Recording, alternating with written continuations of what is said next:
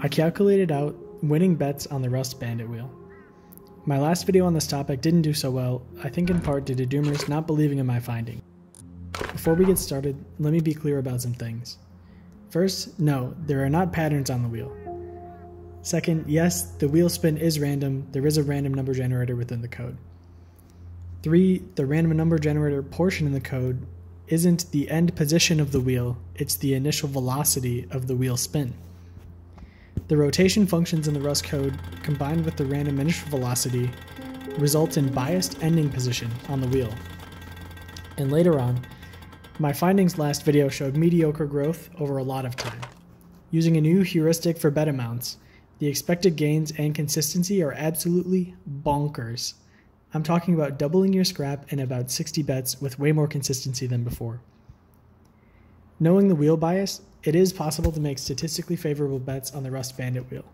You can watch my original video for more in-depth description of my methods, or look at these spreadsheets which show my findings and data. There are a lot of phony ideas out there about how to beat the Bandit wheel, but my findings are based on the underlying code. If you think this is bullshit, I implore you to listen to my findings and try to find any misstep I may have made. In this video, I'll recap my findings and address some of the feedback I got on my first post. I'll also show off a simple tool I made to leverage my findings in-game and show the results I got using this. You can use the timestamps on the bottom to look at the tool, or to see the tool at work and to skip the math if you prefer. My findings are based on the actual Rust server code. These snippets show the code Rust uses to start the wheel spinning and to update the wheel each game tick. You can see here that there is a random number generator, but it only informs the initial velocity of the wheel to be some floating point value between 7 and 10. By plugging in random initial velocities between 7 and 10 to this update function, we can map this distribution and see that there is bias to the spin of the wheel. Essentially, the wheel is about twice as likely to land on one half of the wheel as the other half relative to the starting point of the spin. This is because at 7 velocity, the minimum, the wheel spins about 4.1 rotation, and each additional 1 unit of velocity on top of the minimum 7 equates to 180 degrees of additional rotation on the wheel. So because the randomness on the spin is an extra 1.5 rotations, the wheel can end up here, here, or here again. So this area is essentially doubly as likely as this one. If you don't believe this part, you can run the code yourself and compare your findings to mine. Knowing the probabilities of landing on each section of the wheel from a given spot, we can map this probability distribution onto the wheel at each section and find out how likely each color is to roll from a given spot.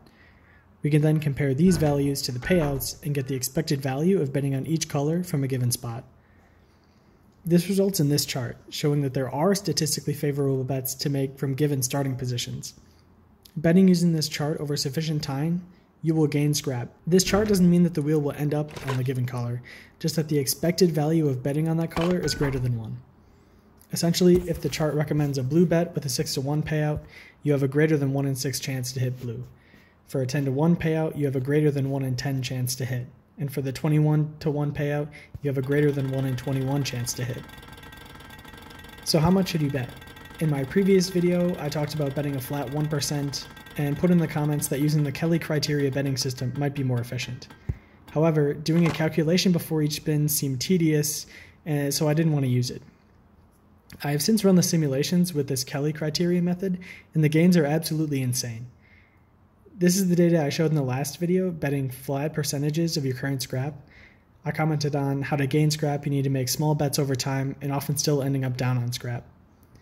Using the Kelly Criterion and the percentages I calculated before, these numbers blow up.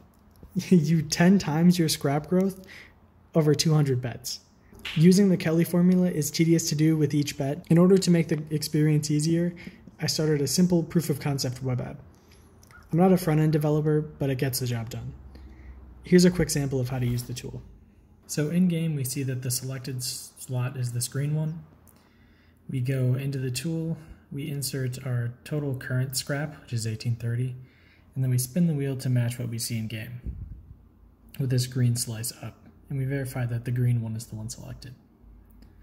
We calculate the bet, and it tells us to bet 11 on red. So we go back in-game, get 11, put it on red. And when the wheel spins, it ends up on this slice, the green 3 to the right of the 20. So we go in the app, we spin it to green, We calculate the bet again. From this slice, it tells us that there is no valid bet, so it tells us to bet 0 on none. See also that our scrap went down. After the next spin, it's on the 1 just to the right of the 20, so we spin it to that cycle. Calculate again, and it tells us to put 43 on blue. So we go in the game, put 43 on blue. Wait for the spin, and it lands. So we get paid out in the game, and when we go back into the app, update to get our next bet,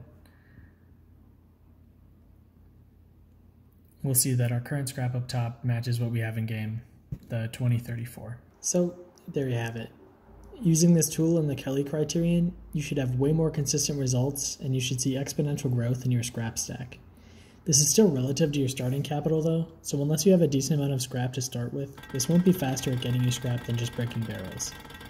I'll link the tool, my data, and my previous video in the description below.